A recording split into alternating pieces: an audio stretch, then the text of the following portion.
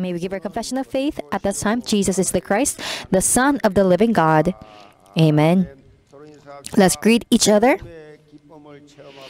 Let us experience the joy of the gospel. With this, today's message is entitled The Gospel Unity of Life and Fellowship.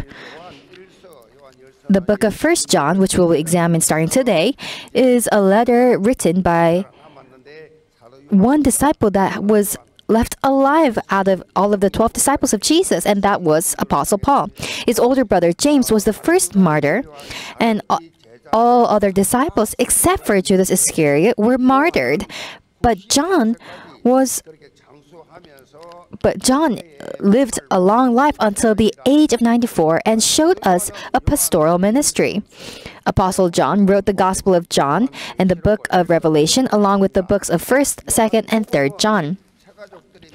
The Gospel of John contains the foundations of spiritual life and walk of faith, so much so that it is recommended to newcomers when they first read the Bible, because it talks about all the foundations that we must know when starting a walk of faith.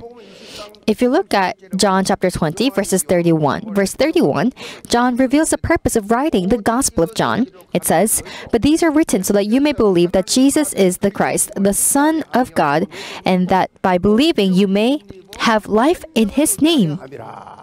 Amen. It's not just the book of John, but the 66 books of the Bible were all written so that we may know that Jesus Christ is the Son of God and that whoever believes in Him will receive eternal life.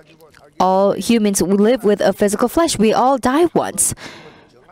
And it's been set for all humans to die once, but many unbelievers think that with their life, that is the end, and that's why many people take their own lives. But we do not end with our physical life, but because we have a spirit and we're spiritual beings, we will live for eternity. And so there are people who worship at church, and there are people who may be in a prison cell and jail. And the reason for that is that some people are free and some people are imprisoned. And we both live because we both have life. But likewise, after you die, it will be the same. Do you go to the kingdom of God or do you go to hell? And you go to heaven when you receive the Son of God and have eternal life through Him. And so 1 John already mentions how to lead a proper walk of faith for believers. At that time, it is not about dying after receiving salvation. But what must you do while you live after you have been saved? The moment you have received Jesus and accepted Jesus, you have been saved, no matter how bad what kind of character you may have and what kind of personality you may have. The moment you have accepted Jesus, you have been saved. It has nothing. You have nothing to do with sin, and you do not concern hell anymore. Then, we who believe in Jesus, how must we live our lives? 1 John answers that question. At that time, there was severe persecution by the Roman Empire, and Judaic legalism and Hellenistic thinking and various heretical ideas that went against the Bible were rampant.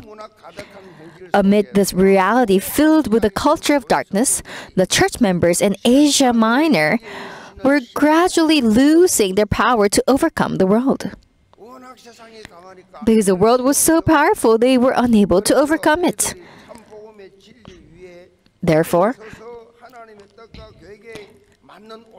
1 John was written to guide these believers so that they can stand firmly on the truth of the true gospel and live a correct walk of faith in accordance with God's will and plan. In short, it provided a spiritual guidance on how to live a Christian life. The book of 1 John has various nicknames, including the Book of Love. This is because the Apostle John was called the Apostle of Love. However, during Jesus' public life ministry, John's nickname was opposite to this. He was so impatient and fiery that Jesus called him Son of Thunder.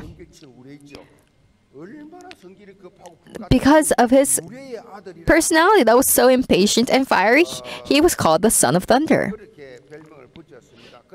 However, after the resurrection and ascension of Jesus and the incident of the experience of the Holy Spirit in Mark's upper room, a lot of time had passed, and John's old nature began to change. It changed into an apostle of love. That's how he had matured spiritually. An apostle of love. To hate and to judge others is because one lacks love. But people who overflow with love, the closer you go to them, the more love you feel. Do you know what scars children? Is it because they live in poverty? Because they are not clothed nicely? Perhaps those things may be some scars and wounds, but mostly it's because they are unable to receive their mom and their dad's love. No matter how poor you may be, and a family may be, the child feels the love from their parents, whether they're holding their child's hand with love or not. And that's why when you receive God's love, you are able to love others. And that's why in your ministry, or when you're evangelizing, or when you're going out and doing missions, what must you have in your heart? You must have fundamentally the heart that loves souls. If you criticize and judge others, that person is not an evangelist. That person has not received God's love. And so I used to do ministry in a prison for 7 years. The reason I would go back and forth was because was to share the gospel, and I realized that these individuals, most of the inmates, were orphans. They had never received that parental love from their parents before. And so for them, it was difficult for them to understand God's love. So people who have not received enough love, they're violent and they are aggressive. And those are some of the signs that one has received insufficient love. And so they do not know how to love others. This Apostle John was called the Son of Thunder. And yet, after meeting Jesus, he was transformed into a person of love. A theologian named Jerome said this: Apostle John, who worked in Ephesus, grew older and became weaker and could no longer preach for long. So, once in a while, he would go and visit the believers in the church of Ephesus, where he ministered and gave a word of advice instead of giving a whole sermon. However, whenever he gave advice,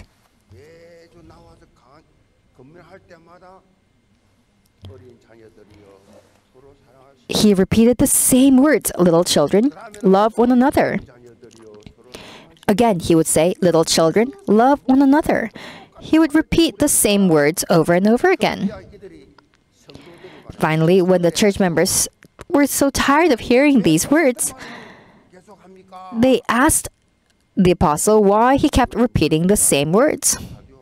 Apostle John said and answered as follows.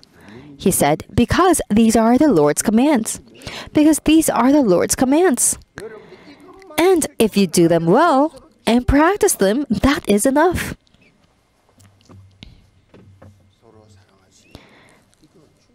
Love one another. That is enough. That's right. What matters, what is important, is the practice, to put loving into practice. Without practice, there is no growth. And if there is no growth, then one does not have influence. Love one another. all members of Yeon Church, through the word of 1 John that is starting today,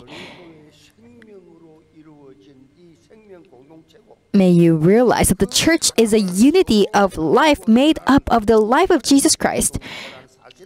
And realize that the church is a unity of fellowship that shares and spreads that love. May you experience this. Even the one more time evangelism movement in the church, it will bear fruit when we become a gospel unity of life and fellowship. May all regional districts and departments become a gospel unity of life and fellowship. Meditate on this. My ministry and my life, is it headed towards this direction?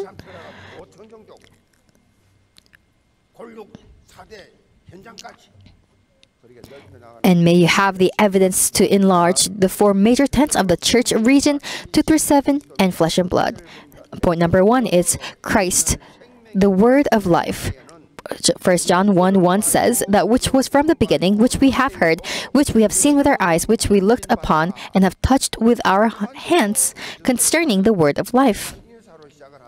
Usually epistles or letters begin with a greeting. However, here Apostle John directly explains why he wrote this letter, omitting a greeting. In some ways, you can feel the urgency of Apostle John. This speaks to the severity of the spiritual situation on the field at that time. Here, the word of life from the beginning, in the passage, this refers to Jesus Christ. He is the word of life. In the beginning was the word. It says in John 1:1. In the beginning was the word. Even this was recorded by John. In the beginning was the word. That's how the Gospel of John begins. It's the same thing. However, there is a small difference. In the Gospel of John, the emphasis is in the word, but in 1 John, the emphasis is on the word life, proclaimed in Jesus Christ. So, 1 John begins with life and ends with life. That is what 1 John is about. It's about Jesus' life, eternal life. So it begins with life and ends with life. Life in today's text is Zoe in Greek and is used more than 120 times in the New Testament. It means the essence or foundation of existence. In other words, it means that Jesus Christ is the source of all creation and the very life that gives life to all creation. That is who Jesus Christ is. And that is why one who has no Christ has no life. Is Jesus Christ in you? Then you have life. You have eternal life. If you say this to unbelievers, they say, oh, then do I not have life? We're not talking about that life, but we're talking about eternal life, Jesus' life. And that is what even Jesus said in John 11:25, I am the resurrection and the life. Whoever believes in me, though he die, yet shall he live. And so even though you die, you will live. Therefore, when you meet Jesus Christ, who is life, people come to life from the dead. People who were once dead come to life. Even Jesus saved those, brought those who were dead to life, like Lazarus. And sick people arise, demons flee. Is there among you, are there anyone who is struggling with depression, with anxieties, with various physical illnesses? May you believe that the moment the life of Jesus Christ enters you, that you are healed. John emphasizes that he saw, heard, and touched Jesus Christ. He says that he has seen and touched Jesus Christ. This reveals that it is a clear historical fact that Jesus Christ, who is life, came to this earth in the flesh. John claims and says that he has seen and touched Jesus. He says that I have seen and touched Christ who came to earth. There's a reason for this, for why he mentions that. Because as mentioned in the introduction, various heretical ideas were rampant at that time. A representative example was Gnosticism. Gnosticism refers to the belief in spiritual wisdom. It is being focused on spiritual wisdom. So the Gnostics claimed that only they realized spiritual wisdom. However, the spiritual wisdom they speak of does not come from the Bible, but is one that is influenced by Greek philosophy. It was influenced by philosophy. Greek philosophy divided the spiritual and the physical into a dichotomy, and it argues that the spiritual is good and that whatever is physical is evil. That's how it's divided. It's a dichotomy. And influenced by this, God was viewed as a good spirit, and humans, as beings with flesh, they are evil beings.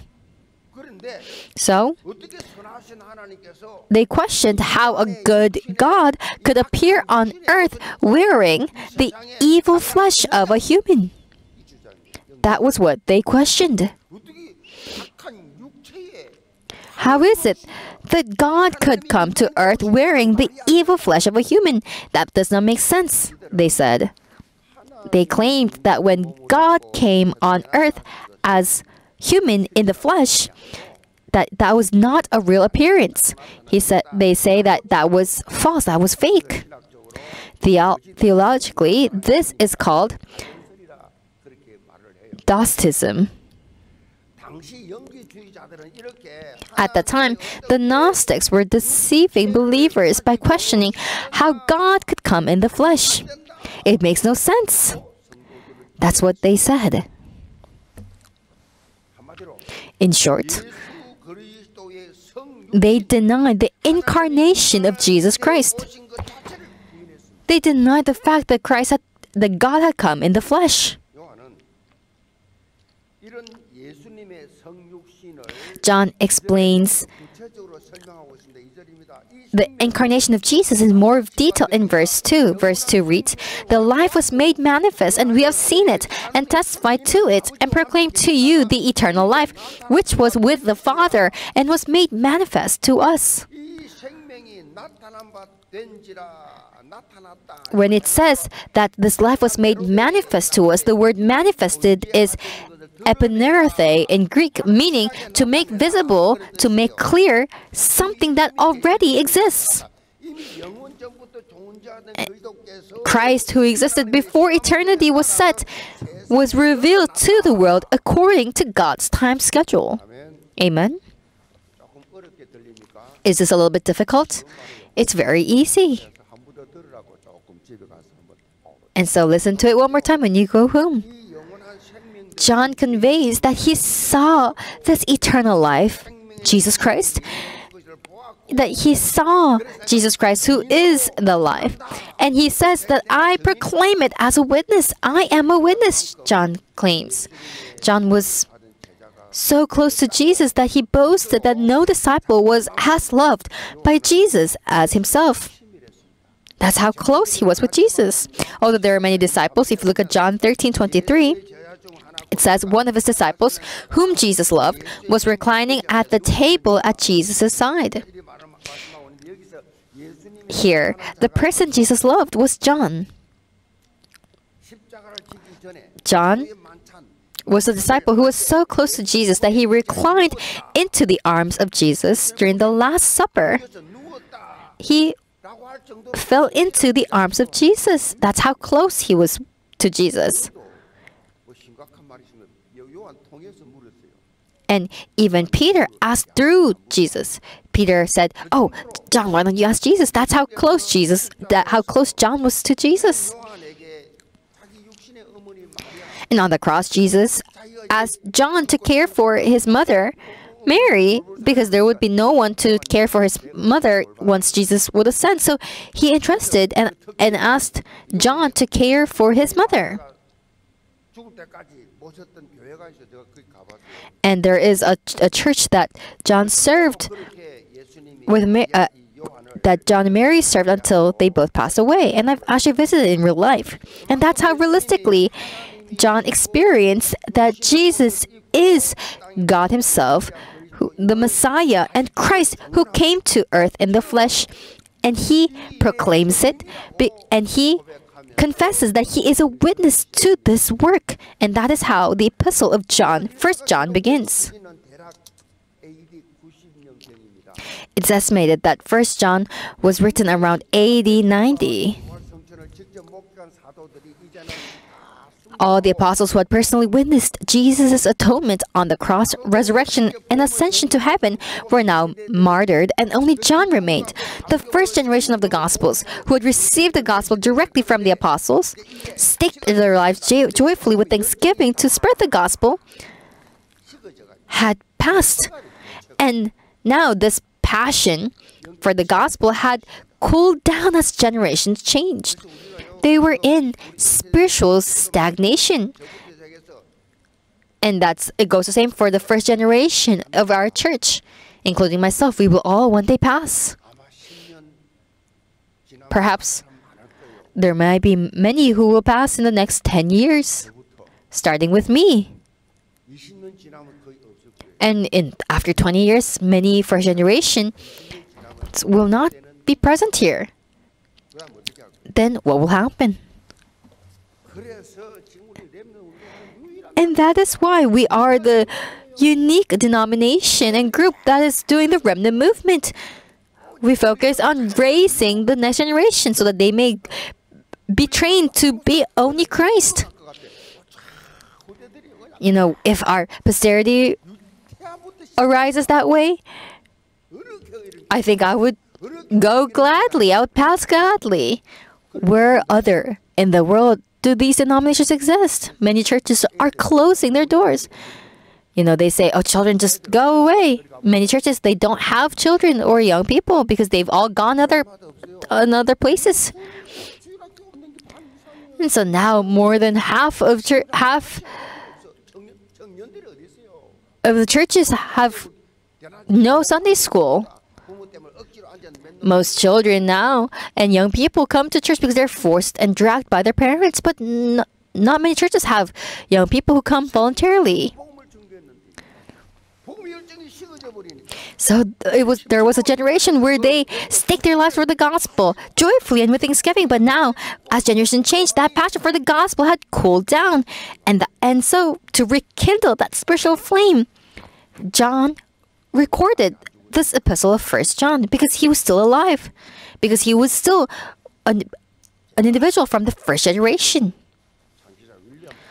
There's a reason I love the phrase from Salvation Army founder William Booth, "Are you still burning?" so much. Personally, I dislike doing anything half-heartedly. I really don't like that, and it goes the same for a walk of faith. Why live a walk of faith if you must do it ambiguously lukewarm? It's not this or it's not that. Why would you go to church? Why would you give your time and your money not being able to do this or that, receiving stress? Because when it comes to the church systems, it can be very stressful. Why put in all that effort into that?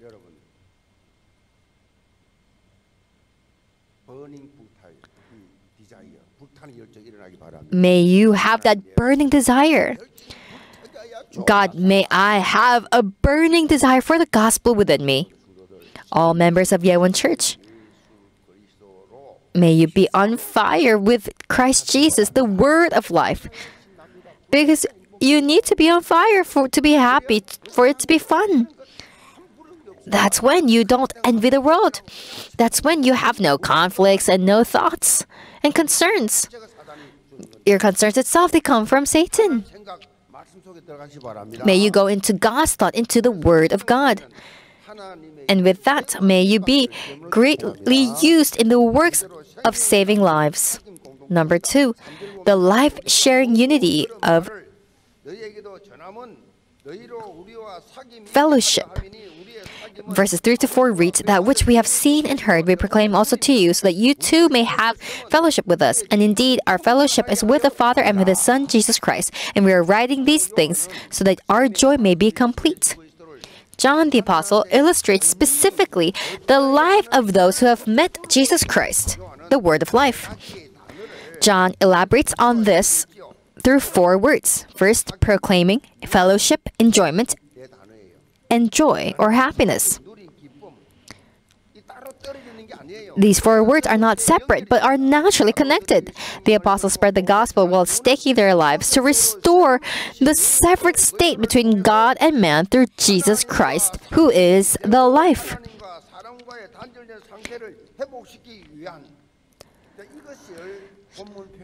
And the passage describes this as having fellowship with God. The role of helping mankind to meet with God. So in that role would also be called a mediator. It's like a prophet. Fellowship in Greek is koinonia, which means having a relationship. In other words, proclaiming the gospel. To proclaim the gospel is to guide unbelieving souls separate from God to God, helping them have fellowship with God. When unbelieving souls who do not know God, you approach them and you allow them to come to God and to have fellowship with God, to worship God, helping them to do so is important. And then what comes afterwards is enjoyment. Oh, I once was bound by my fate and destiny and there were family and generational curses in my family. But now that I'm able to be with God and have fellowship with Him and worship Him, all you got to do is enjoy. Apostle John clearly states that the fundamentals of fellowship as a Christian is to enjoy with the Father and with His Son, Jesus Christ. It is to enjoy with His Son, Jesus Christ. And so, even in the world, they say they enjoy things, right? But we're not talking about that. We're talking about enjoyment that enjoys with the Father and with His Son, Jesus Christ. And what comes naturally after that is the fullness of joy. It's joy. What we must focus on is that instead of using the word me, John the Apostle repeatedly uses the expression we. This emphasizes that the fellowship with God given by the life of Jesus Christ must be connected to unity. It's about us. It's not something that you taste alone, but it's something to be shared with others. It's not something that you should only keep to yourself, but it's something that you should do with others. Then another fellowship takes place, and true enjoyment and joy will be restored within that fellowship. And this fellowship between believers is called forum. To be able to have that spiritual communication and fellowship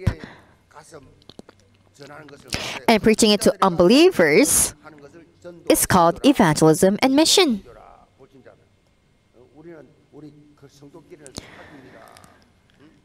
And we call that fellowship. And so to tell it to unbelievers is called evangelism and missions. The gospel life was never granted to possess it alone. It was not given so that only you may be saved. But there is a characteristic of those who have received the gospel. Jesus, when He approached the young person who was demon-possessed by a legion,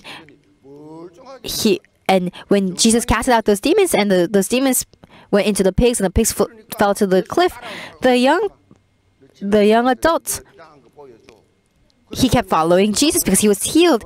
And Jesus said, "Stop following me." And Jesus said, "Go and show others that you have been healed." So this young person, because he had been healed, he went running around his town and proclaimed how he was healed by Jesus.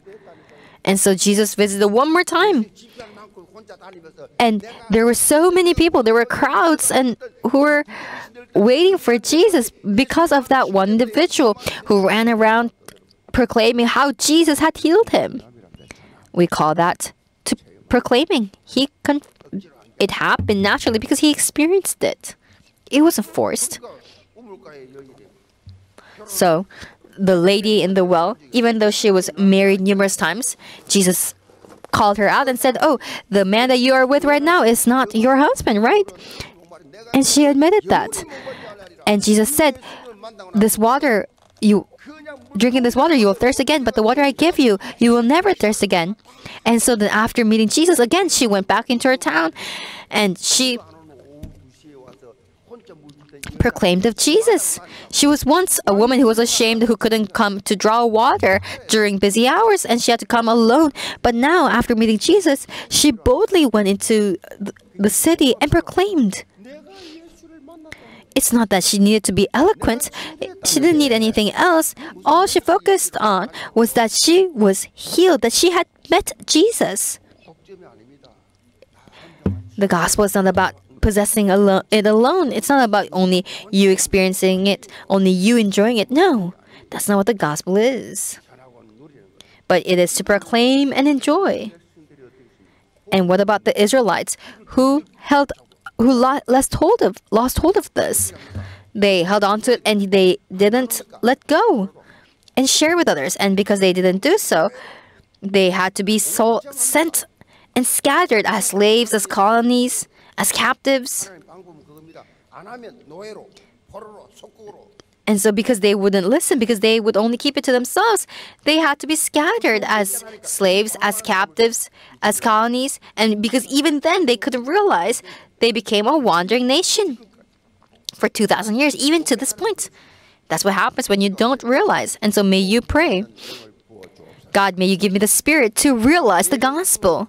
And above all, when we share the gospel of atonement and the resurrection of Jesus Christ, when we proclaim it, a joy within us will be restored. I've already spoken about this before. When you receive grace, and when you share that joy with others, and you share grace with others, there were many times when I would sit down and do that with other believers, and then it would be dawn. So I didn't realize the time had passed so late. And that didn't just happen once or twice. Whenever we'd meet, we'd spend the entire night because talking and sharing the grace that we've received. And we wouldn't even be tired. You must know the spiritual mystery. A life that proclaims and enjoys the life of Jesus Christ is the most blessed life. If you really live a life of an evangelist, oddly, what surges from deep down your heart is joy.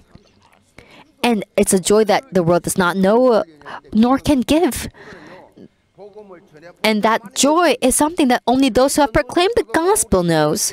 Why did the evangelist Paul go all in and focus on proclaiming the gospel despite all the sufferings and hardships? Because he tasted joy. He tasted the joy that comes from saving lives. If you look at Philippians 1:18, in prison, Paul proclaims as follows: "What then? Only that in every way, whether in pretense or in truth, Christ is proclaimed, and in that I rejoice. To live is Christ.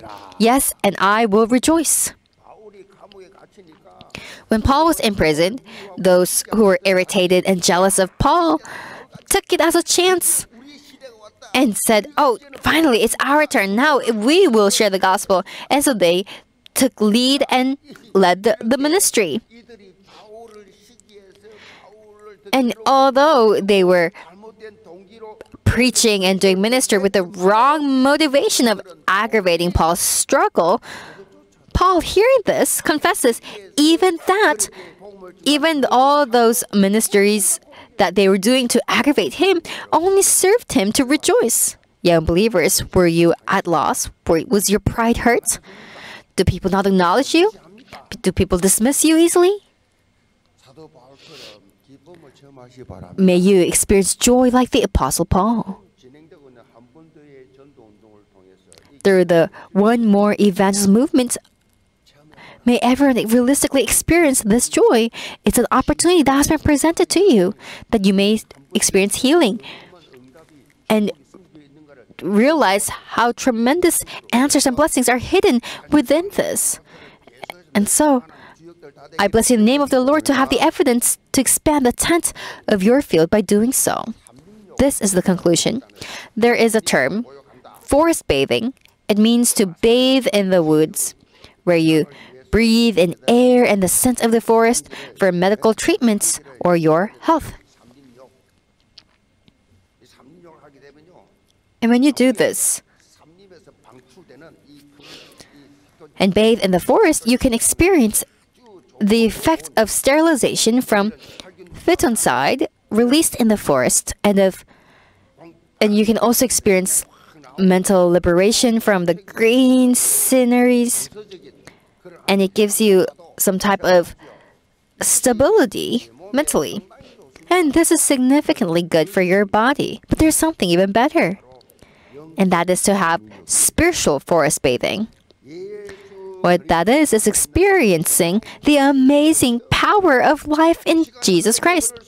As time goes by, you need to more realistically and accurately realize the width, length, depth, and height of the love of Jesus Christ.